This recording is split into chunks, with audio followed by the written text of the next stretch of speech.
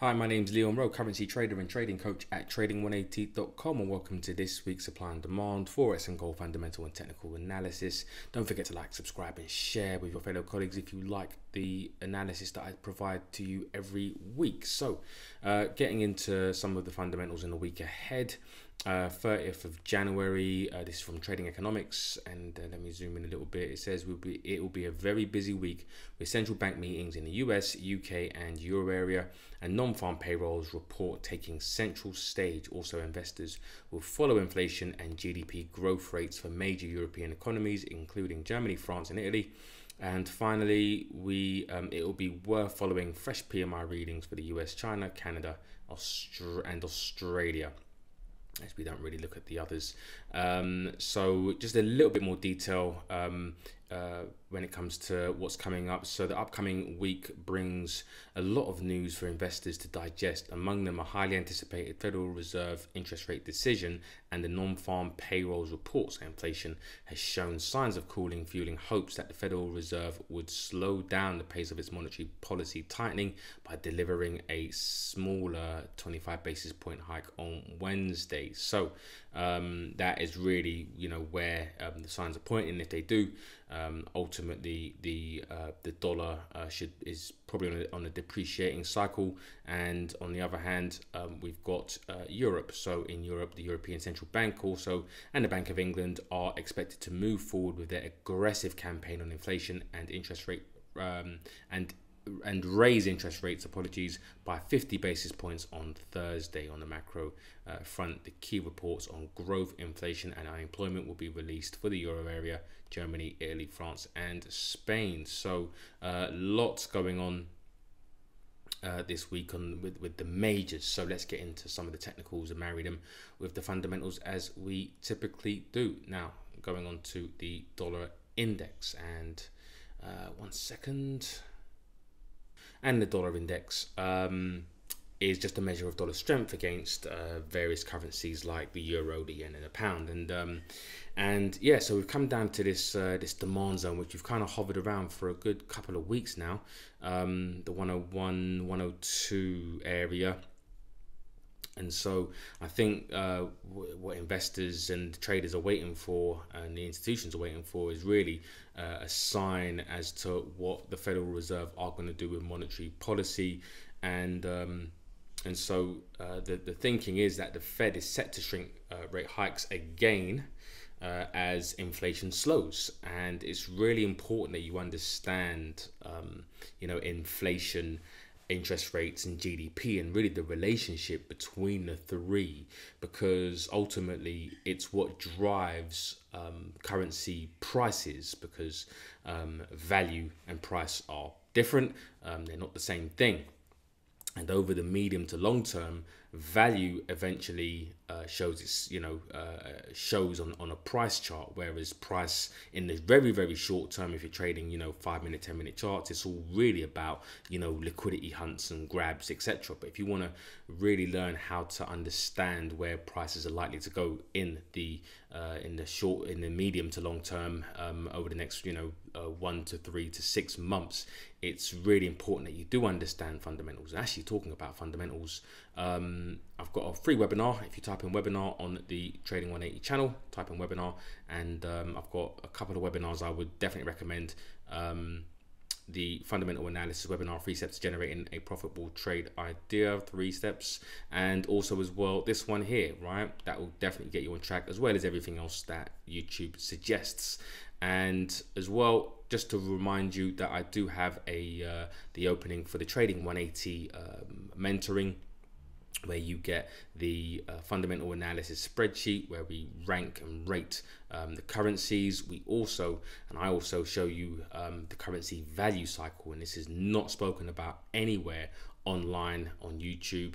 It's a concept that I created, and ultimately it serves us very, very well when understanding which currencies to buy and sell. It's not just a case of ranking a currency 1 and being strong and 8 being the weakest. There are times where 8 will be revalued and one will actually start to devalue, right? And so, you know, the mentoring is done through Discord, as well as regular live meetings on a Wednesday. We have some high level conversations in here. It's not about just typical support and resistance.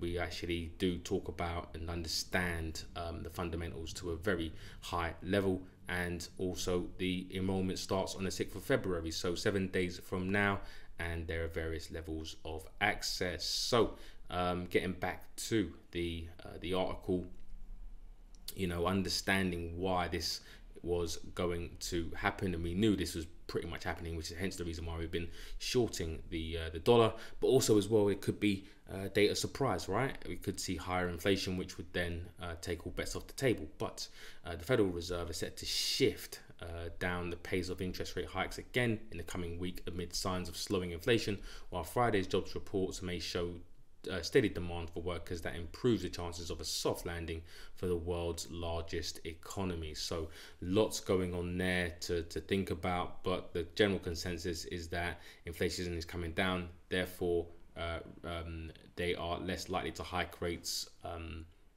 continue hiking rates. Their hiking cycle is coming to a potential end, which then will pretty much devalue the dollar over the short to medium term. And Fed's wallet also back, slowing the next rate hike to 25 basis points. So there's support there, but if obviously something changes, then obviously the dollar will either appreciate if they go to 50 basis points. For sure, that'll take the market by surprise, and if they don't hike at all or zero, then I think the dollar is going to devalue even more. So where we are technically, it's all really going to be driven by what the Fed say. If you want to try to anticipate what the Fed is saying in terms of rate hikes or lack of hawkishness, a more dovish statement, then you could look for any pullbacks into a supply zone before looking to get short if that happens. But I don't know whether it will. But let's see. But even if you are looking to get short on the dollar, now is definitely not the best time. Really and truly, you really want to see prices prove that it wants to devalue, then a pullback into a supply zone before getting short. So that's really the thinking behind trying to trade the dollar or any kind of currency pair, right? You don't want to buy high or sell low. That doesn't make any sense. Try and short low, even if prices go lower. That's not the smart thing to do. So always wait for pullbacks and look for bargain areas to look to buy, or expensive areas to sell, right? So the dollar for me, overall bias is still to the short side, even if prices come up in the short term, unless the data proves otherwise. Dollar yen, again from last week, the analysis just waiting for really pullbacks. Again, if the dollar remains weak into this supply zone before looking at getting short. Not really much to kind of say on this other than from last week.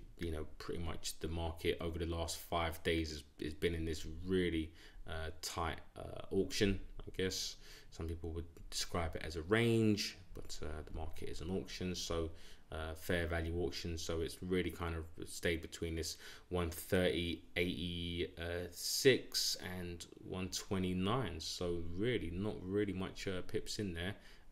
Probably about 190 pips maybe for an intraday trader, and the intraday really on that lower time frame it might be enough, but from a daily perspective prices really haven't moved anywhere. So again, any pullbacks up into the 132s, 132.50s, I think a decent, even higher would be even better.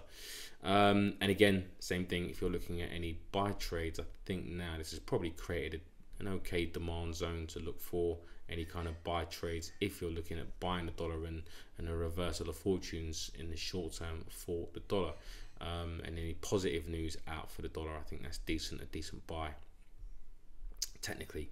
So dollar Swiss, again from last week, we really again haven't really moved anywhere. It's just been kind of auctioning between this high and this low. We did come up to the 0.928 area, but nothing really. So again, I think for me, if I'm looking at buying from a technical level, I'm not really trading this pair. not really interested in it. But if you are, I'd say the bottom end of that area, the 91 area, would be decent for a buy trade if you're looking to buy the dollar. And any kind of sell trades probably further up towards the 94 cent area is where I would look for any kind of sell trades. And you've also got the added confluence, I guess, of support and resistance right there as well. So that level's definitely been traded in that 94 area. So a decent area of supply should be in and around that area. But that's again just determined by if you think that the Swiss franc is a bargain here or the dollar is expensive. Moving on to the dollar CAD. The CAD, interestingly enough, and the Bank of Canada have decided that they're not looking to hike rates anytime soon. They're actually probably one of the first banks to now start to hold rates and have a wait and see approach. And they reached their terminal rate. And so for me, the CAD is not a buy. But against the dollar, again, I'm not really looking to trade this pair, but I think this is a decent zone for a decent buy on the dollar anyway, against the Canadian dollar, because the dollar is actually still hiking rates, whereas the Canadian dollar might not actually hike rates, or they're signaling that they're not looking to hike rates. They've come to an end. So actually, in fact, if you are looking to buy the dollar, I think probably the Canadian dollar might be a decent buy against the Canadian dollar for now. The New Zealand dollar hasn't pulled back, right? Looking for pullbacks this week if you wanted to get long on this New Zealand dollar, but nothing has come back. So really it's looking for kind of like a first pullback probably into this zone before looking at getting long. You can extend this zone probably a bit higher, but I would definitely say the round number of 63 cent would be the best area to look for any kind of long trades. I don't really like buying at highs. I'm not really trading this pair anyway, but if I was, then that would be where I would look for a trade, because if you're looking at that area being the low, one second, right, so if you're looking at this area being a bargain price and this being a new high, fair value is around the 50% area, so that's where you're looking to try and get long just below fair value. Pound dollar, and the pound dollar, very interesting level here. We've come up to a decent supply zone, and then we've got one just above it. I think there is an opportunity to short this this currency pair. I don't like the pound as a buy at all. So I do think that the dollar actually could be a bit better than it. So if it comes up to the above the 25.50 area, I think that supply zone is decent for a short trade. And again, it depends on what the Fed really kind of do. But if you do want to be a buyer of the pound, then it's really looking at pullbacks down into the 122s, 121 area. And talking about the pound, fundamentally, UK wage inflation points to another big rate hike this week. So Bank of England expected to raise key rates to 4% on Thursday, but policymakers are concerned about inflationary spiral. And so the inflationary spiral is, can hurt the economy, right? So Britain's soaring wage inflation is likely to push the Bank of England into another sharp increase in interest rates this week. Investors and economists expect the UK central bank to raise its key rate a half a point to 4% on Thursday. That would mark the highest since 2008 and the quickest string of hikes in 3 decades. Now, typically, again, rate hikes are typically positive, or I say positive, but they are they appreciate a currency, or that's their intended function. But the market is more forward thinking and is probably priced that all in right now. And the Bank of England actually are projected to hike, to actually not, or to end their hiking cycle soon as well, alongside the dollar. And so there is the potential for prices to kind of go higher temporarily, but I think it could start to pull back to the 121s and even just below that around the 119s potentially. Again, just depending on what the Federal Reserve do, and also as well the UK's GDP, which I actually expect to be quite poor.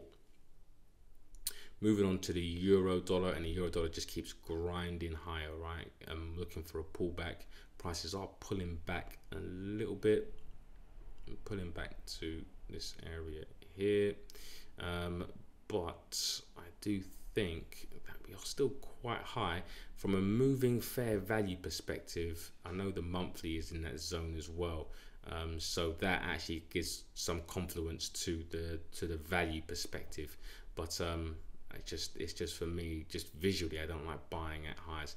But this is going to be the first area to look for some buy trades if prices do come down to that 107s, and if it comes down even further, then that'd be an even better buy. I do prefer this lower zone, the 105s. If it can come down here, that would be really, really nice. But again, I think this demand zone is going to be driven by what happens this week with the European Central Bank as well as the Federal Reserve. And so the ECB's rate hike week may feature slowing inflation, stalling GDP. So Eurozone inflation probably slowed marginally after the economy either stalled or even contracted, according to forecasts for crucial data before next week's interest rate decision. And so, slowing inflation, obviously, and I say obviously, but slowing inflation is would force the central bank to kind of end their hiking cycle sooner, but it's still basically quite high. And so there was a quote, I think, from Christine Lagarde, who says, with inflation still way too high, in the words of President Christine Lagarde, the ECB will certainly raise the deposit rate by 0.5 point this week to continue the most aggressive monetary tightening in history. And this is an image from one of the banks that we look towards in the private group, who basically have come out and ranked the ECB as being still with the most tightening to do, whereas Canada, you can see actually they've reached more their terminal rate a lot sooner, right? Bank of Japan, S&B, Federal Reserve, RBA, Bank of England, RBNZ. Now, some people might be thinking, why are you short on the Bank of England if they are seen as hiking quite a lot? And it's really because of their economy. So not all rate hikes are good. You have to understand what the economy is doing and whether the economy can support their rate hikes, because rate hikes can be damaging to the economy if they hike too much and too fast, because it hurts business and growth with borrowing and lending costs, right? So so for me, I do want to be still want to be a seller of the pound, and at the moment a buyer of the euro, until obviously if the data doesn't support that narrative, then I probably may change my mind and maybe stay out of the euro and while it pulls back. But as long as the data supports the narrative, I'm going to be long on that euro. So any pullbacks into the this first demand zone, the 107, put at the bottom of this 107 area, and even better, the 106s. Moving on to the Aussie dollar. And the Aussie dollar, again, blasting through some levels. The Australian dollar had some inflation data come out, which was actually positive. I say again, not positive, but more appreciative of the currency. Inflation came out higher than expected. I think the highest since 1990. And so the expectation now is for the RBA to look to now continue to hike rates. And again, going back to the image of priced in, so the RBA is still looking to they're like the fourth on the list when it comes to central bank hikes. And so I think any pullbacks are going to be decent for any kind of buy trades. So any pullbacks into the 69.50 area, 69.40 area, I think is going to be really nice as a buy for Australia. Also as well, hoping that the China's zero COVID policy comes to an end, and that will benefit the Australian dollar a lot more. Aussie yen, again, not a pair I'm looking to trade. Both are actually quite strong. I'd probably say the Australian dollars at the moment is expected to, you know, grind higher. I think towards maybe the second half of the year, or the end of this quarter, at least the second quarter, we should see, in fact, the yen start to strengthen, because they are in the midst of potentially changing their monetary policy and enacting policies that actually are appreciative of the yen. So for the first time in a very long time, but again, that is data dependent. So if you are looking to get long on this currency pair, then you're looking at a pullback into this zone, the 91.50s, before looking at getting long. And gold again keeps grinding higher with the dollar going lower. You know, gold grinding higher. You've really got to wait for this pullback if you're looking to get involved in gold. Everything pulls back eventually. People take profits, so this is going to be the first area to look for any kind of buy trades, the 1900 area, or back down. I would probably say the 1870s would be the better zone to look for a buy trade. So yeah, I think it's just, you know, been grinding higher. There's been talk about, obviously, you know, the debt clock, and yeah, worries about the US economy. So with all that going on, gold is, you know, looking to just keep grinding higher, but any pullbacks I think are buying opportunities. If you are looking to short, there is a supply zone just above you at this 90.50s, 90.60 area, and then you've got a wide zone of supply right ahead of you up to the 2000s. So yeah, that's pretty much it for this week. Hope you have a great week, and take care, all the best, and speak to you until the next video.